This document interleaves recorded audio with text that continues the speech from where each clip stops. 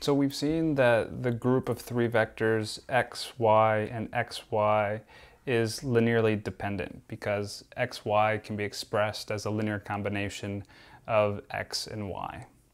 And it should be pretty obvious that if we ever have a group of three vectors and two of them are x and y, then that group is going to be linearly dependent because the third vector can always be expressed as a linear combination of x and y because x and y span the plane.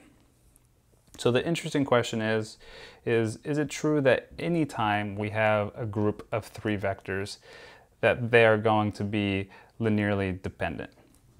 And the answer turns out to be yes. So let's say we have three arbitrary vectors in the plane. We'll call them A, B, and C. And because they're in the plane, each one of them can be expressed as a linear combination of the vectors x and y. And we're going to try to show that the vector c, in addition to being able to be expressed as a linear combination of the vectors x and y, can also be expressed as a linear combination of the vectors a and b. And if we can do this, then we've shown that these three vectors are linearly dependent because one of them, c, can be expressed as a linear combination of the other two, a and b. So this is actually pretty easy to do. We already know that c can be expressed as a linear combination of x and y. And it turns out that a linear combination of the vectors a and b is a linear combination of the vectors x and y. So let's look at a general linear combination of the vectors a and b. Say the coefficient in front of a is the number a, and the coefficient in front of b is the number b.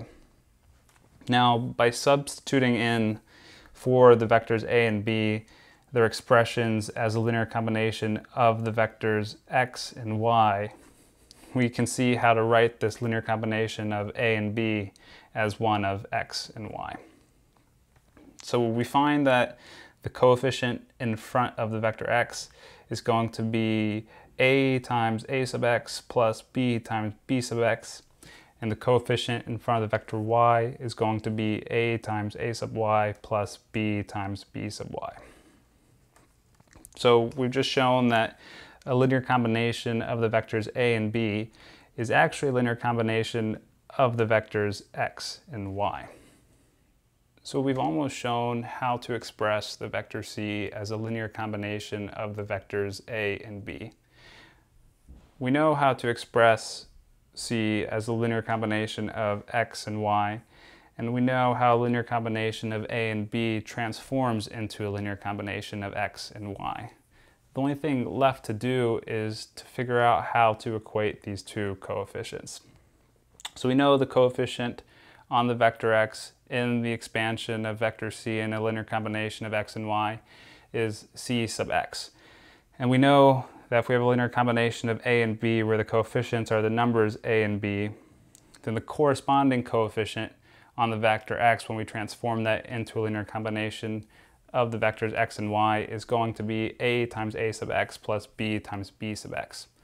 So we want to equate these to c sub x. And we do the same thing for c sub y. So what we've just done is create a system of equations. We have two equations, this first one and the second one. And we have two unknown variables that we get to choose, the coefficient a and the coefficient b.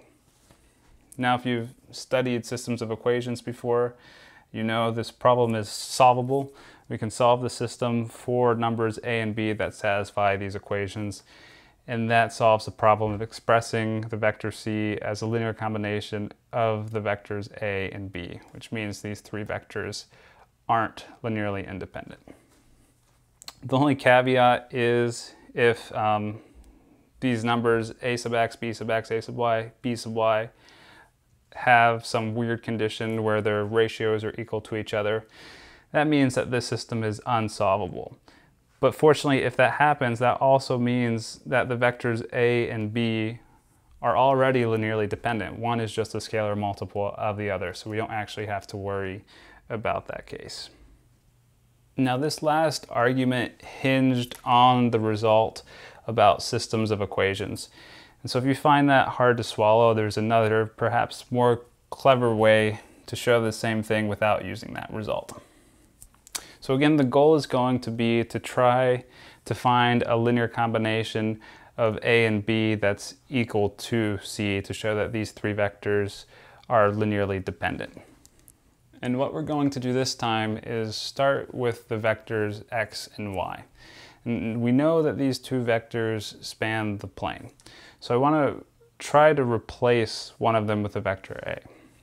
We know A can be expressed as a linear combination of x and y. Let's say the coefficients are a sub x and a sub y again. So we have the vector A equals a sub x times x plus a sub y times y. Now we can figure out what x is in terms of A by rearranging this. So we have a sub x times x equals a minus a sub y times y. And so long as a sub x is not equal to 0, we can divide by a sub x to find out what x is in terms of A. Now if a sub x is 0, then A is just a scalar multiple of y. And we can use the same argument that I'm going to present, but instead of replacing x with the vector A, just pretend like we replaced y with the vector A. So we found out how to express x in terms of A and y. So if x and y span the plane, it must also be the case that A and y span the plane. Because any linear combination of x and y we have, we can just substitute in this expression with A and y, and that'll be a linear combination of A and y. So if x and y span the plane, so too do A and y. Now if A and y span the plane, then we can express B as a linear combination of A and y. And we're going to repeat the same thing we just did. I want to replace y with B. So let's figure out how to express y in terms of B. So this is going to look just like it did before. We have b sub y times y equals b minus b sub a times a. And dividing by b sub y, we get y equal to 1 over b sub y times the quantity b minus b sub a times a. So long as b sub y is not equal to 0. And note that if b sub y is equal to 0, our job has been made much easier, because in this case, b is a scalar multiple of a. So we know a and b are linearly dependent, so there's no way that a, b, and c could be linearly independent. So now that we can express y in terms of b and a, anywhere we see a y in a linear combination of a and y, we can replace it with a linear combination of a and b. So since a and y span the plane, so too must a and b. So we've arrived at this conclusion that a and b, just like x and y, span the plane.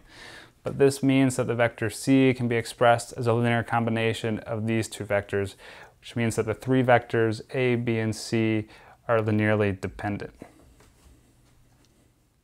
So we've shown that it's impossible to have three or more vectors in the plane that are linearly independent. And this argument is pretty easy to generalize to higher dimensional spaces. So we can say that if you have a space that has a basis consisting of n vectors, any n plus 1 or more vectors in that space are going to be linearly dependent. And the argument looks exactly the same as the one I just gave. It's just a bit more tedious. So this means that it's impossible to have a basis with more than 3 vectors in the plane. Because if we had a basis with 3 vectors, well, we know those 3 vectors would be linearly dependent and hence not a basis. To be a basis, the vectors have to be linearly independent.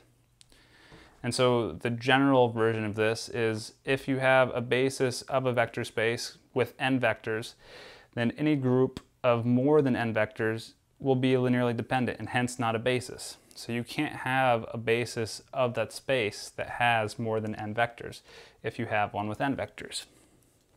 Now, the reverse question is it possible for there to be a basis that has less than n vectors? And the answer is no, because we could run the same argument but with the smaller basis towards the larger basis. So If there were a basis that had less than n vectors, then that would show that our basis with n vectors is linearly dependent, and hence it wasn't a basis. So no, it's not possible to have a basis with less than n vectors if we have one consisting of n vectors.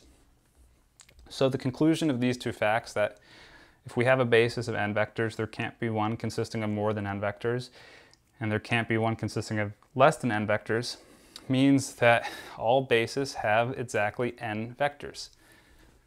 So in general, all bases of a vector space have the same number of vectors.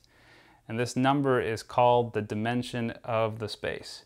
And because of this result, this is an unambiguous number. There is one dimension because all bases of the space are going to have the same number of vectors in them.